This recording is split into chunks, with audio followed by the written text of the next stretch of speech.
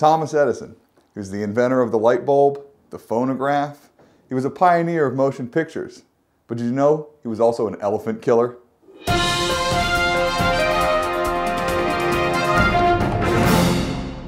It's true.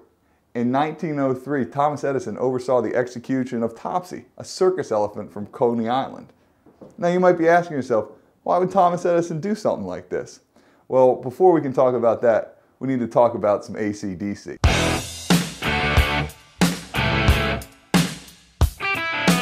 No, not that AC/DC, alternating in direct current. An electrical current is the flow of electrically charged particles, like electrons.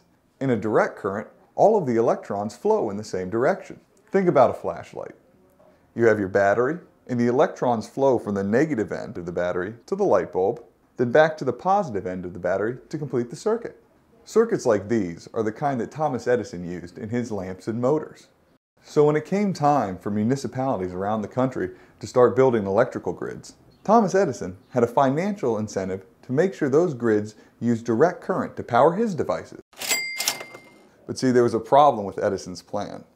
Direct current isn't very good for transmitting a large amount of energy over a vast distance. As the electrons move through the wire, they encounter resistance. This can cause the wire to overheat and even spark in a process known as line loss.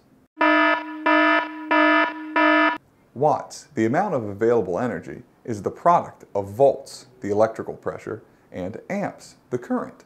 You don't have to be a scientist to know high voltage is dangerous. The signs are everywhere.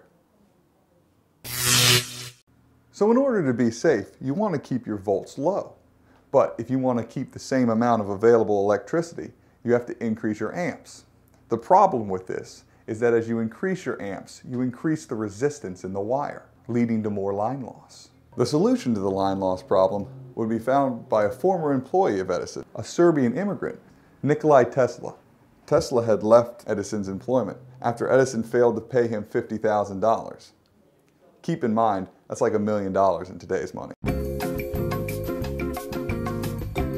Edison claimed that he never made the promise and that Tesla didn't understand American humor.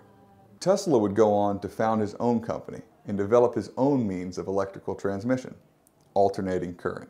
Unlike a direct current where all of the electrons flow in a single direction, in an alternating current, the flow of electrons periodically switches directions.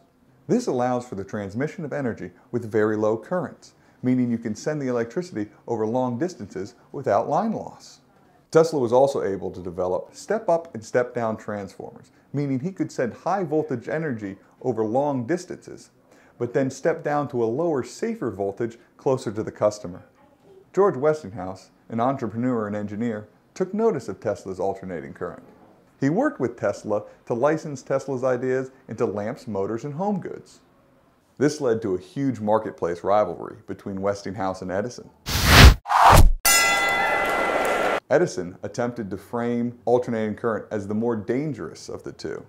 He tried to coin Westinghoused as a term for when someone gets electrocuted. He hired 2 men to work on the first electric chair and make sure it ran on alternating current. He even went as far as public executions of animals. Which brings us back to Topsy. Edison hoped that demonstrations like these would scare people away from using alternating current. But all the scare tactics in the world couldn't make up for the fact that alternating current was the better, more efficient way of transferring energy over long distances. Want to learn more about alternating and direct currents? Thomas Edison, Nikola Tesla, elephants? Check out Saylor.org. Like this video? Check out some of our other videos. They're all equal to or better than this one. Tesla was also able to develop transformers. Now all I can think is Transformers, like Optimus Prime, like coming in here. Should be like right there.